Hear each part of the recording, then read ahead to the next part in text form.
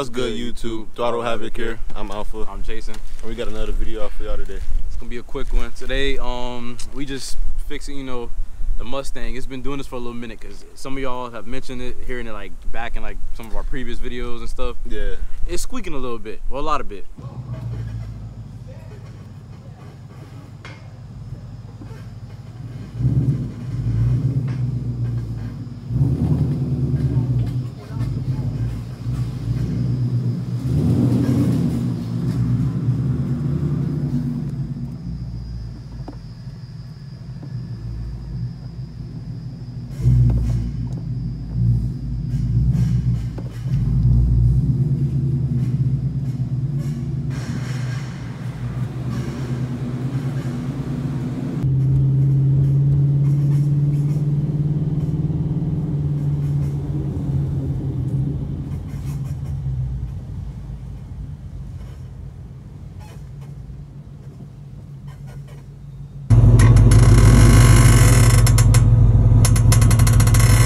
More so the right side, but you know, so we're just gonna take you through the process of how to replace Little installment, these, see how you put these in. Let me show y'all the part number real quick so that way y'all can, you know, go ahead and pause that. That's one of them, and that's the other one right there.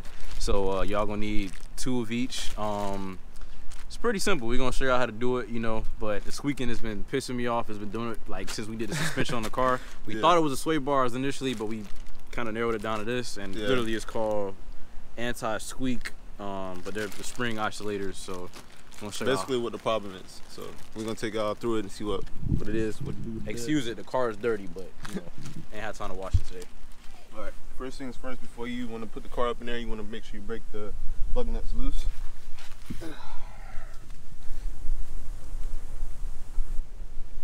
Oh, damn. Want to make sure you get a good purchase on it, you know. Got to make sure you got that leg on one foot right there. You need ashy cut. All right. Get a good purchase. Make sure you got some lotion that you purchased too, you know, because you don't want to be ashy on video. I mean, my knee was just on concrete, man. Give me a break. You know, us African Americans have to keep lotion on deck. We'll be right back for a lotion break.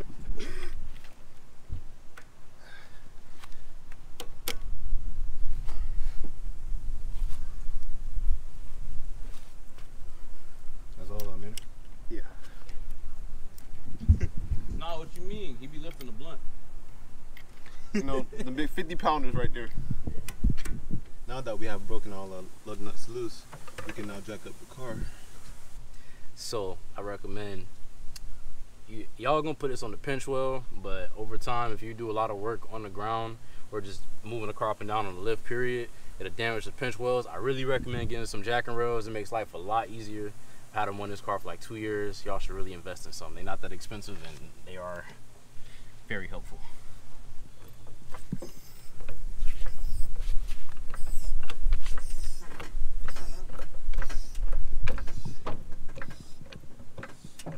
All right, now you got the car in the air. Now you can take off your wheel. Just take off all your lug bolts, or lug nuts.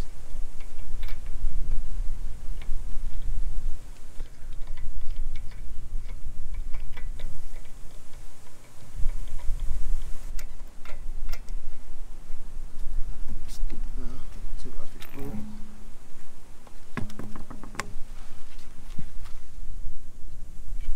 Alright, so before we get into it, just want to show y'all exactly what you're replacing. Is going to be this right here, and it's going to be one that's further down in the bucket, is this rubber piece here. So we're just going to do one side to show y'all exactly how to do it, and then, you know, call it a day. But yeah, let's get into it. Alright, so just like any lowering spring install, you got to take these two bolts off first. It's going to be an 18 millimeter. Okay, let me get this going the right way. It's gonna have some decent torque on it, so just get you something that you could get some leverage on, because you're already at a disadvantage being in a wheel well. Hold up. All right. So let's go ahead and get these out. All right, so next you're gonna wanna take off this brake line right here, which is gonna be a 13 millimeter. And we're almost there.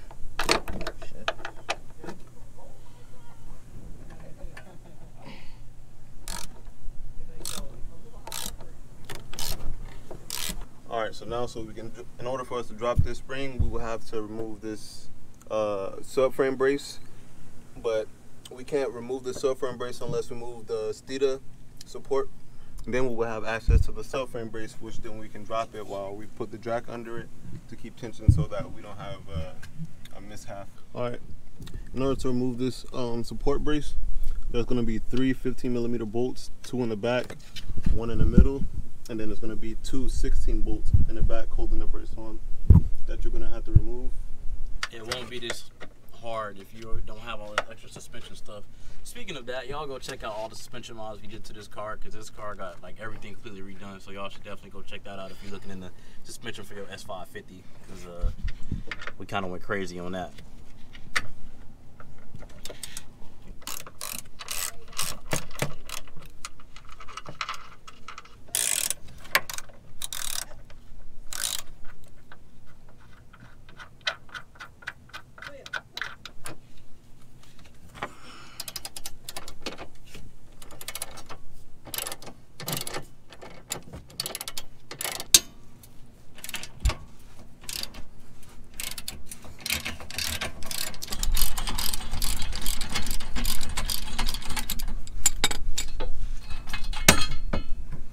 So now we are on taking off the stock subframes bracket.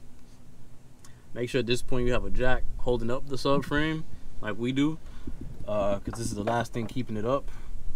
If your car is stock or you don't have the suspension mods that we do, you won't have to do that last step we did, but the front 2 are going to be a 13 mil and the back one's going to be a 21, and we'll be giving y'all the torque specs too on tighten everything back down.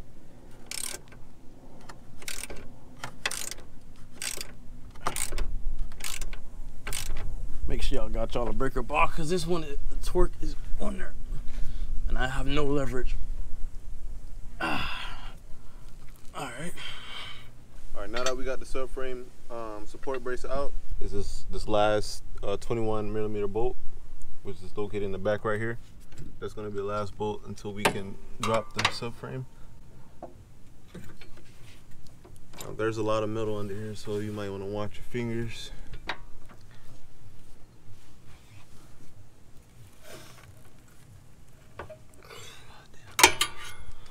Alright, so now the subframe should be ready to drop, and that's what we're gonna do. And there you go. Just like that. The subframe coming down, lower it slowly.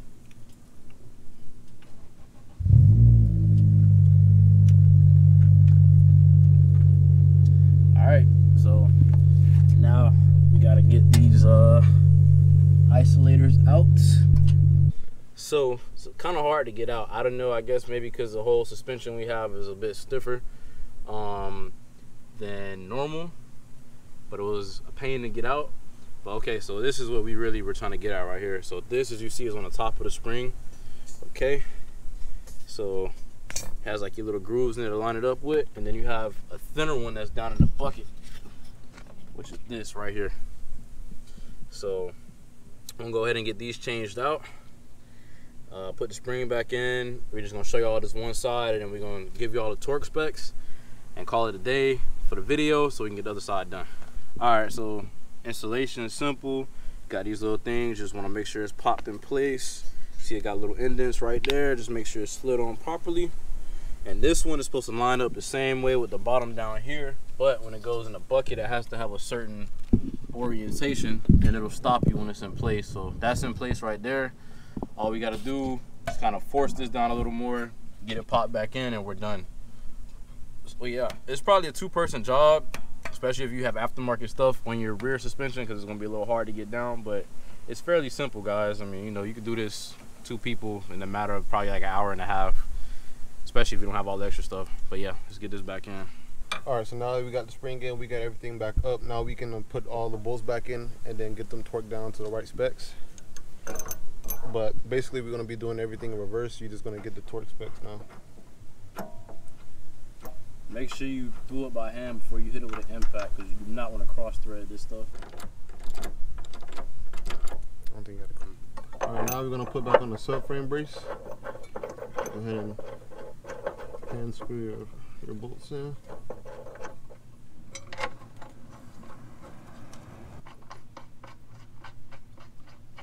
All right, now torquing down the two big 21mm bolts. They're gonna be torqued down to 129 foot-pounds of torque. So now you would tighten these two 13mm bolts to 41 foot-pounds of torque.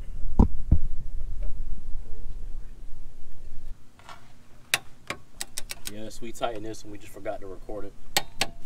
Okay. Alright, so for now, these two in the front just go like up here where we had it, and this one was the one that went right here. These front three get torqued down to 45 foot-pounds, and these two in the back get torqued down to 55. Those are the ones that were back here. Now, if y'all have these on your car or you're getting these from Steeda, they do have instructions online. I'm just throwing this in here as a bonus, you know what I'm saying, to tell y'all, but yeah. All right, to tighten down these two 18mm bolts is going to be 66 foot-pounds of torque.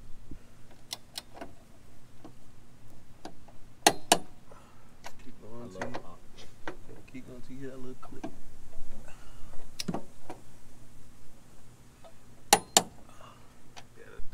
All right, for the brake line, there's going to be a 13mm bolt. You don't have to torque this one down necessarily, but make sure it's snug. So once it gets tight, you don't have to torque it too much.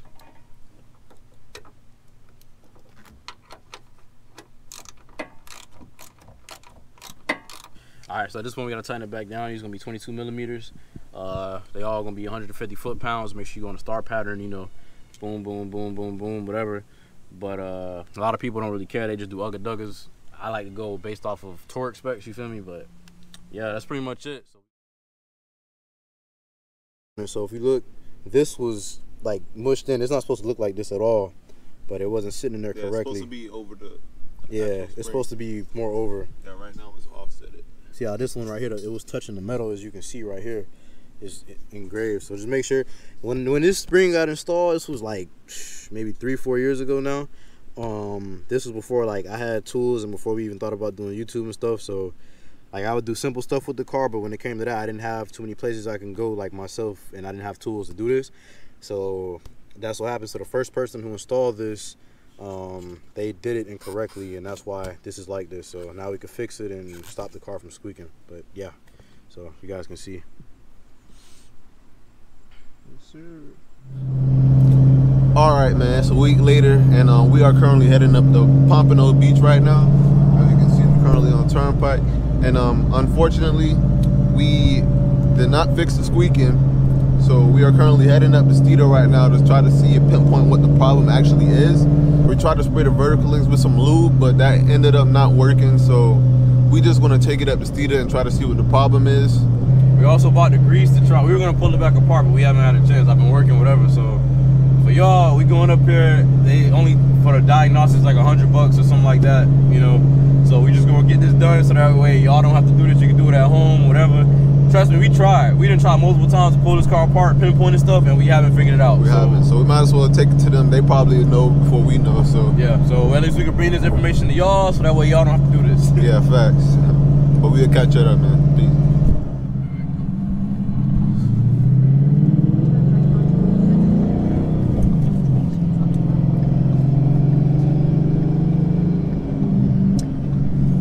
All right, guys. So pulling up Steeda.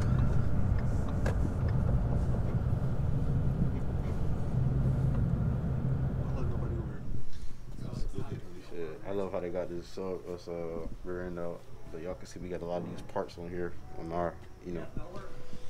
But, yeah, it's a pretty cool spot though. Pretty cool spot. Pretty cool little spot. Vertical. I mean, it's polyurethane. I didn't get the Del rim, so that's why I was. Yeah, but and they still need to be reused. Yeah, I was thinking there was possibly we've run into issues where you have these inserts, right? I have pretty much everything that you guys So we run into these issues where these teeth, these serrated teeth, aren't always in the same position vertically. So when you put these on, sometimes the teeth don't grab the body, but that doesn't make a noise like that when that happens. And I've only had like 3 cars that have ever had that happen in 7 years. Yeah. You know, one of them was mine. And I know for a fact because We took put everything in, and then after we did that, the noise was like strictly from here. So I was like, it has to be the vertical link, but I was like, I'm not sure. I've tried like looping it multiple times. So yeah, no problem. Oh, that's our brand new set of wheels that we just came out with last week. And weight-wise, like, do they drop weight compared to like performance pack?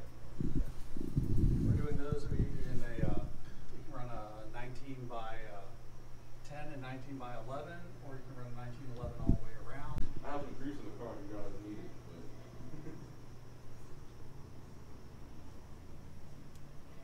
So we just talked to the guys over here.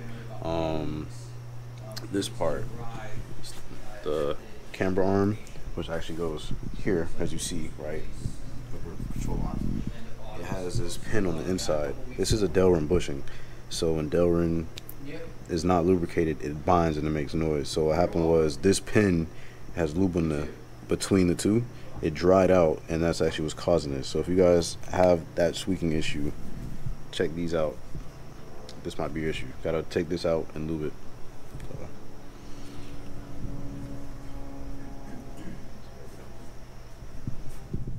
Alright, so if you guys remember about a year ago when we did suspension mods on the Mustang, we was hearing squeaking that we thought was coming from the sway bar bushings, but we started looking more into it, which led us to do the spring isolators in this video, but that ended up not being the case. But granted, the spring isolators still need to be changed because they were installed incorrectly. So we fixed that problem, but still the squeaking was still occurring. So we thought it was from the vertical links, but it wasn't the vertical links. And then that just led us to Steeda to try to see if they can find out what the problem is, which they did, which ended up being Delrin bushing due to lack of lubricant. So they took it apart and diagnosed that that was actually the issue with it. So they took it apart and lubricant to make sure that was a problem, took it on for a drive and found out that that was the issue. So alright, so without showing y'all too much, I'm gonna just kind of show you what it was that kind of paid for. I don't know how well y'all can see that without showing you the address, but yeah. So pretty much all they did was, like we showed you in the video, and like he just said, they had to lubricate that little pin that goes in between. Hopefully this could save y'all some money, man, if you are mechanically inclined, because that would have been a real hard thing to kind of diagnose, like he said, because it's just a real acute part. Like I don't know, I don't think we would have really thought about that. But yeah, so if you guys have this modification on your S550 and you're having this problem and you can't figure it out, you could do this at home. Just got to kind of press the little pin out, and that's that. Lubricate it, put it back in if you know what you're doing. If not, then I guess you'd have to come and pay. But yeah, for you that are mechanically inclined, hopefully we can save you some money in the future. Or if you just can't figure out what that squeaking noise is, now you can kind of have some stuff to reference off of, you know. But that's pretty much it, man. Got anything? stay humble, stay blessed, and take care of yourself at all times. Do that. But yeah, man, we got some stuff coming up for y'all, man. Headers just came in for the car. The motor in his car just spun a rod bearing, so we're gonna be pulling that apart on the channel most likely in the near future. His car got some mods on the way. We got a lot of content coming for you guys, so yeah, man, you guys go ahead and stay tuned and keep an update. Go ahead and check out our Instagram at throttle_havoc, where we post updates on the next build or mods we get, you know, different stuff. We work a lot, man. I'm in college. Right, we still try to make time to, you know, fit a video here and there for you guys. But yeah, we working hard for you guys to get these videos out. But don't forget, man, we do got jobs. He does have school, and we trying to plug them out as fast as possible for you guys, so you guys have some content from us. Useful content, you know what I'm saying? We want to help save y'all some money. Now, I know some of y'all gonna skip the talking part, but you know, we try to cover all the bases and stuff like that. But yeah, without that being said, bro, we out of here.